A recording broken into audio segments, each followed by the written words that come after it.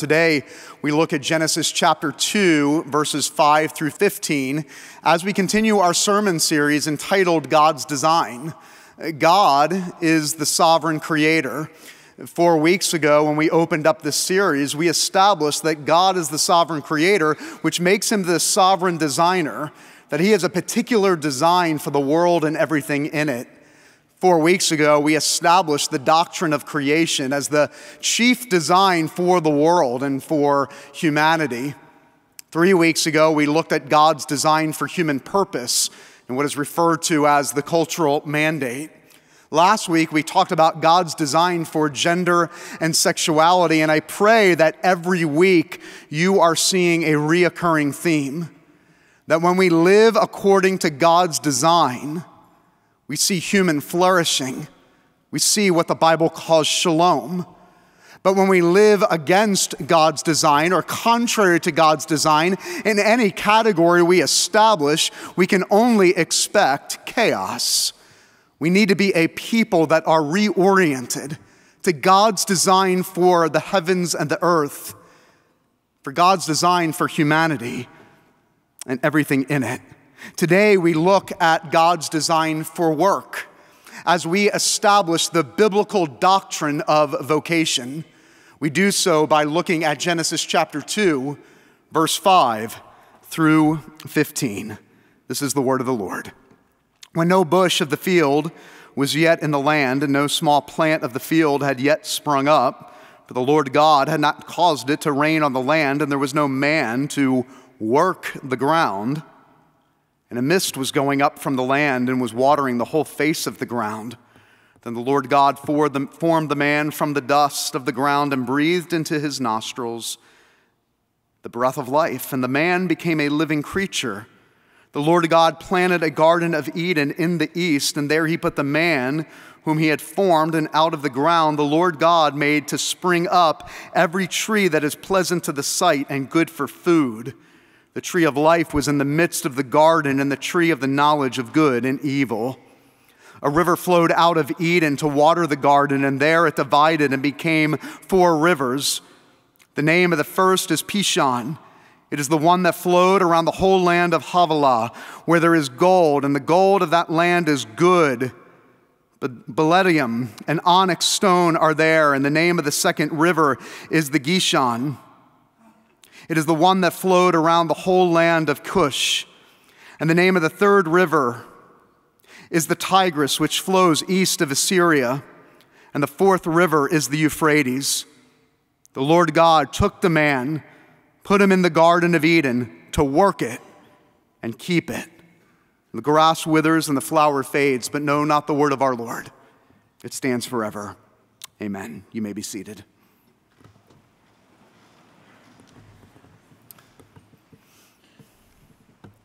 If you were to receive $10 million tomorrow morning, would you quit your job? Be honest. If you were to receive $10 million tomorrow, would you quit your job? The problem is most of us view work and our vocation according to the patterns of this world. And so naturally, if we live according to the patterns of this world and we view our work according to the worldview of society, then every single one of you should quit your job, by all means, if you were to receive $10 million tomorrow morning. But I want to ask you a question. Is the world still broken? Does the world still need to be restored? If the answer to those 2 questions is yes, then we work until our last dying breath. You see, we need to, in the North American church, we need to recapture the vision of what it means to work unto the Lord. We need to have a biblical doctrine of vocation established in Genesis 2, recaptured at the Reformation. That biblical doctrine of work and vocation is desperately needed in order for us to function as the people of God, that we have been called to be in the world, for the world. I get as excited talking about this topic maybe than any other topic, because without it, life is boring. Without it, our work is meaningless. Without it, our work is robbed of the dignity and the sacredness that God has established us to have in the garden. And so for a few moments today, let's pursue this together as we recapture, as a church, God's design for work and for our vocation. I want to look at three things briefly this morning. I want us to look at, one, the sacredness of our work. Two, the problem with our work. If it's so sacred, why is it so hard? And three, the hope for our work. The sacredness of our work, the problem with our work, and third, the hope for our work.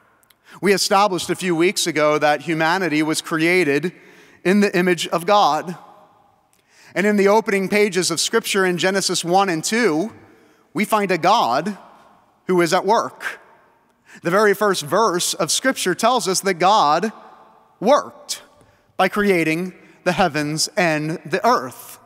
And if we're created in His image, if God works, He expects His people, His image bearers, to work as well. God is working and creating and designing and making. In the passage we read today, God is likened to a gardener who gets his hands dirty by putting his hands in the soil, in the dust, to create humanity. It is a God in Genesis 1 and 2 who is at work. But then in verse 5 of chapter 2, it says, "But there's no man to work the ground." God works, and He's created us in His image to work as well in His creation. And the reason this is important to establish in Genesis 1 and 2 is because we need to understand that work is not a result of the fall. Work is not introduced to humanity after Genesis 3, the fall, but it's introduced to humanity prior to the fall. Work is not a result or a punishment of sin, but instead it is given to humanity as a gift, something to be enjoyed. Where were Adam and Eve created into? A garden that is likened to paradise. And it would be in paradise they would be working. It means paradise is not a beach in Tahiti drinking frozen drinks. But paradise is like a garden where we work in our Father's business. That is what true paradise is. A God who is at work from the beginning, creating and making. And then in chapter 2, in verse 15, after He creates man, He says, "I put man in the garden to do what? To work it and to keep it." Two significant words in chapter 2, verse 15. If you have your Bibles and a pen, underline the word "work it" and "keep it." The word "work" translated in the Hebrew is avodah, which means to worship. In our English, we have two separate words for work and worship. In the Hebrew, they had one, because they understood, the people of God created in the image of God understood the seamless integration of work and worship. The people of God never disconnected what they do on Sunday morning to what they were called to do on Monday morning. Seamless integration. When they worked and when they served, they were doing it unto the Lord. To work it meant to worship. It means that their work was sacred and full of dignity. The word "keep it," that phrase in the Hebrew is shamar, which means to guard and protect. And what's significant about the phrase "work it and keep it" is that this phrase was used to describe the work of the priest in the tabernacle and the temple. It's to communicate to all human beings that are created in the image of God that you have been created to be a priesthood, a holy nation, a royal priesthood, that your work is full of dignity and value and sacredness, that there is no such thing as this secular sacred divide, that only the men that are preaching up in the pulpit or administering the sacrament of baptism have sacred work. But if you have been created in the image of God, you have been called to work, and work unto the Lord in the Father's business. It's why 1 Peter 2, verse 9 reads this: those that have been recreated in Christ, you are a chosen race, a royal priesthood, a holy nation, a people for his own possession, that you may proclaim the excellencies of him who called you out of darkness. It means that if you are in your 20s or you are in the stage of life that our society unfortunately calls retired, that you, as an image bearer of the Most High God, are a priest in the royal kingdom of Yahweh, a priesthood, a holy nation, that go from this sanctuary every Sunday, bringing the light of the gospel and the light of the kingdom, regardless of where he's called you and regardless of what he has called you to do. This is what makes the Judeo-Christian worldview so distinct. We certainly didn't get this from the Greeks. Greek philosophy taught that work was for the slaves.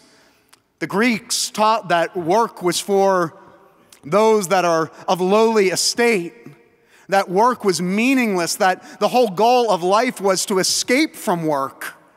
It's where we get the idea of retirement from. The medieval church didn't do any better. The medieval church thought that culture was on top of culture, that the church was on top and over culture.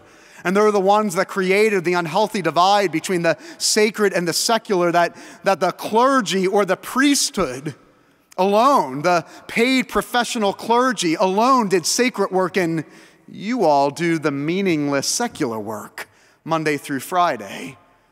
It wasn't until the Protestant Reformation and we had the recovery of what is known as the priesthood of all believers, men like Martin Luther and John Calvin, that restored the idea that everybody that calls upon the name of Jesus Christ is called as a priest, a royal priest, in God's royal temple. If creation is the royal temple of God, then we are all called as a priesthood to go out, to be ambassadors and vice regents on behalf of the King of Kings and Lord of Lords. The doctrine of vocation that came out of the Reformation was an awakening to the sleeping giant of the church. Once every Christian discovered that they could be used by God in their sphere of influence, no matter where God placed them, to be used for his kingdom, Christianity spread like wildfire and turned this world upside down.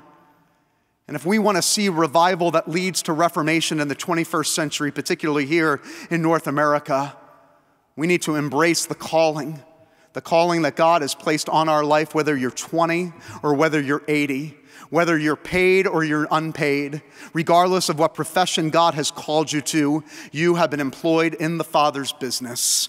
Your work is sacred. But if work is so good, as it's defined by God in Genesis chapter 2, why in the world is it so hard? Well, one chapter later tells us the problem with our work. In Genesis 3:17, in light of the fall and the sin of humanity, we are told these are the consequences. And to Adam he said, because you've listened to the voice of your wife and have eaten of the tree of which I commanded you, you shall not eat of it. Cursed is the ground because of you. In pain you shall eat of it all the days of your life. Thorns and thistles it shall bring forth for you, and you shall eat the plants of the field. By the sweat of your face you shall eat bread, till you return to the ground, for out of it you were taken, and you are dust, and dust you shall return. Because of the fall, and because we have lived according not to God's design, but our design, because we desired to openly rebel against God in Genesis chapter 3, instead of working over creation, creation is now working over us. Instead of subduing creation and having dominion over us, it now subdues and has dominion over us. Instead of us shaping culture, culture is shaping us. Instead of subduing and having dominion over the serpent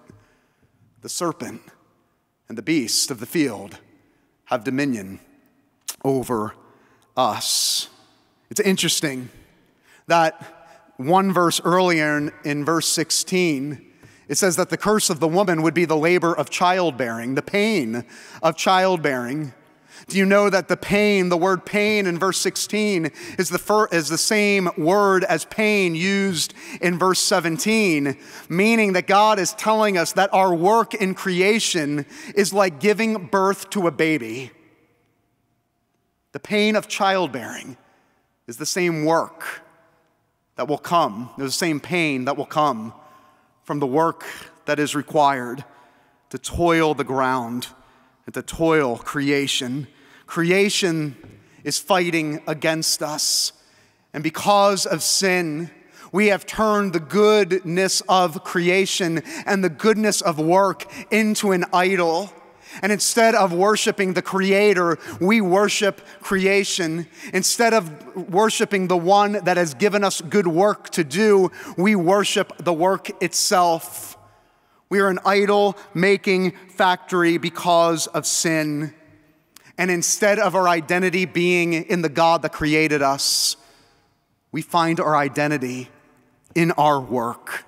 That's why we're so exhausted by it. Because we have taken something that is good and sacred and turned it into something that is worshiped. We find our identity not in the goodness of God, but we find our identity in what we do. It's the reason we work too hard. It is the reason that we work for the wrong reasons and for the wrong motives. It's the reason we don't find our worth and value in God, but instead we find our worth and our value in what we do. If we're honest with ourselves, because of sin, we hit the ground running every single day in attempts to justify our own existence.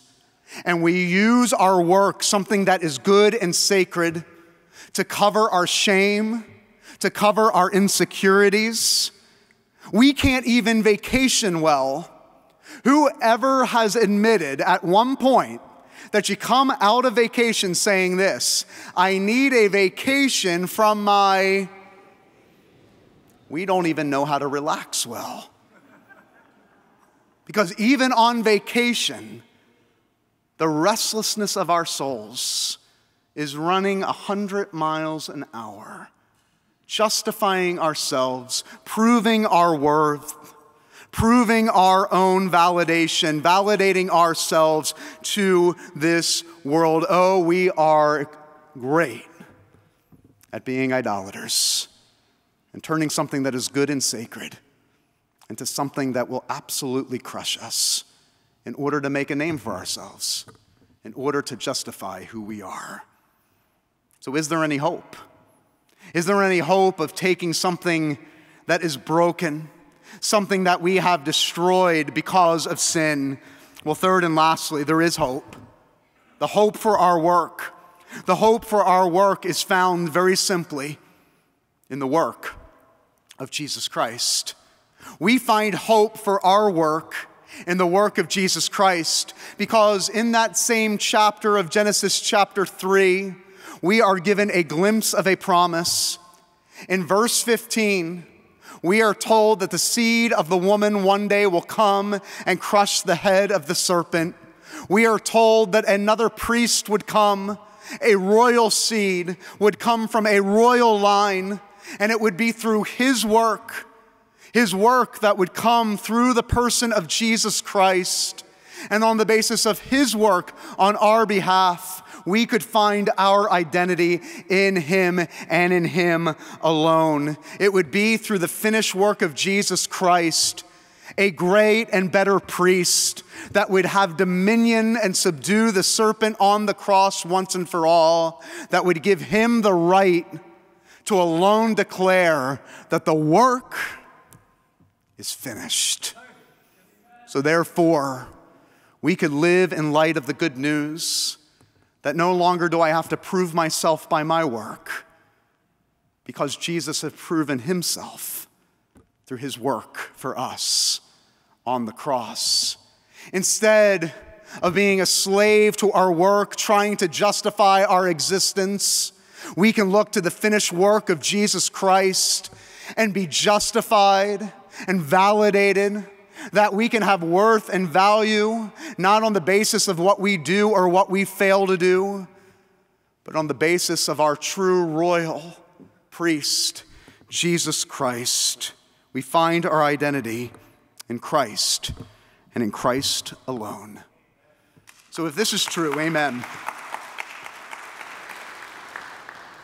that Jesus has come, and he has come as the priest who do not consider equality with God something to be grasped, but instead took the form of a servant, laying down his life. This good news is the good news that is preached here every single Sunday, because it is only through that good news that we could ever be, idolatrous people like us could ever be freed to actually work with a spirit of joy, that we could actually see our work and service not for our glory, but for the glory of God. And if you have never surrendered your life to Jesus, the true and better priest who came to accomplish the work that you could never accomplish, I plead with you to surrender your life to him this morning. Be freed from self-justification, be freed from self-validation, and work and serve the King of Kings and Lord of Lords with a spirit of endless joy for his kingdom now and forevermore. So what's the call to action? If it is true that our work is sacred, what does this mean for us tomorrow morning? First takeaway, it means that we need to restore dignity to our work. We need to enter into our work tomorrow morning with a sense of sacred duty, sacred calling.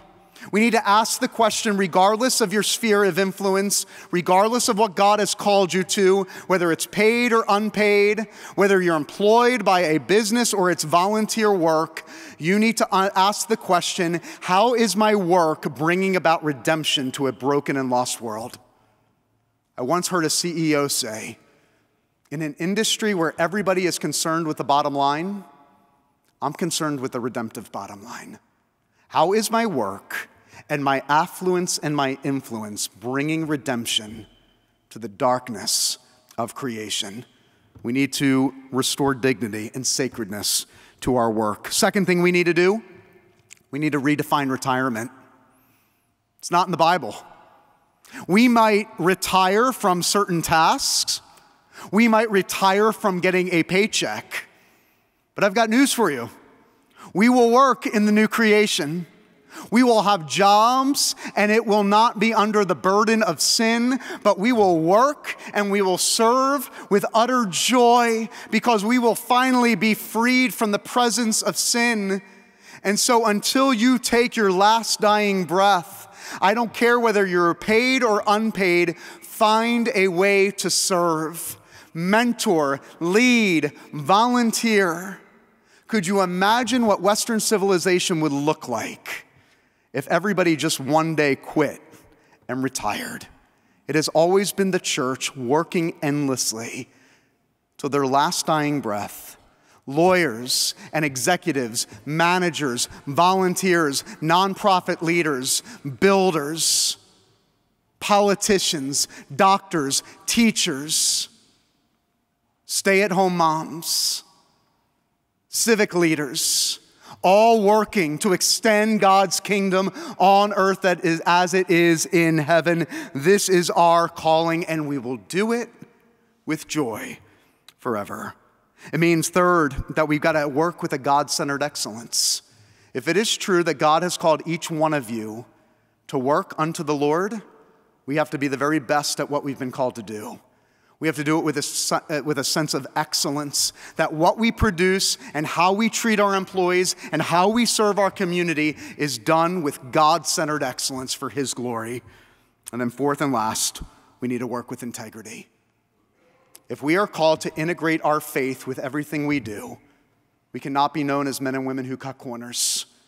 We need to be known as men and women of the highest integrity, looking for darkness in our workplace, looking for darkness in our industry, and bringing light to where there's injustice, bringing light to where there is darkness. That is our calling as the people of God, whether you're 20 or whether you're 80. Lastly, a word to students. If you're a middle school student or a high school student or a college student, listen to me carefully. Missions and ministry is not for an exclusive club that belongs only to pastors. I want you to go to college and pursue an industry where you can use your gifts and talents for the King of Kings and Lord of Lords. We are desperate for men and women who will bear the light of the gospel of Jesus Christ to the far corners of this world. Dorothy Sayers, British author, said something phenomenal happened at the end of World War II as the Allied soldiers were coming back from World War II. They were disillusioned, many of them. They had seen countless deaths. Some were coming back maimed and injured, losing loved ones and friends, coming back with post-traumatic stress disorder. But the one thing that was remarkable about the Allied soldiers as they returned home is they came back with a sense of pride and joy that spread throughout the entire Western world. And she says, how in the world could men that have just gone through that have so much pride and joy? She concluded the answer is simple: because they had spent their lives ridding the world of evil. Brothers and sisters, if you are called a Christian this morning, it is your calling to rid the world of evil. As a holy nation, as a kingdom of priests, to go out and trample the head of the serpent. And where there is evil, you bring the goodness of the kingdom. Where there is darkness, you bring light. Because you embrace the audacious privilege that we have to co-labor with Jesus in his kingdom and every day be employed in the Father's business. Let us pray. Our Father and our God, what a gift to be called a holy nation, a royal priesthood, called into the service of God, regardless of our stage of life, regardless of our industry, regardless of our gifts and talents, employed into the family business, to allow the light of the gospel to shine in all that's fair. May you wake us up. Wake us up to the glory of the kingdom and the sacredness of our calling. Lord, I pray that we would find our identity not in what we do, but we would find our identity in what Christ has done for us. We would not find our identity in our work, but we would find our identity in the finished work of Jesus Christ, and that would free us to no longer justify ourselves, but to live in light of the great promise that we have been justified by the one that matters, Jesus the Christ. Empower us by the power of your Holy Spirit, equipped with the Word of God, which is truth, to go out as a kingdom of priests, working and keeping this created order, the kingdom of God, on behalf of the King of Kings and Lord of Lords. Empower the church to be the priesthood of all believers, ridding the world of evil and darkness for the kingdom of light, for the King of Kings and Lord of Lords. And in Christ's name I pray this prayer. Amen.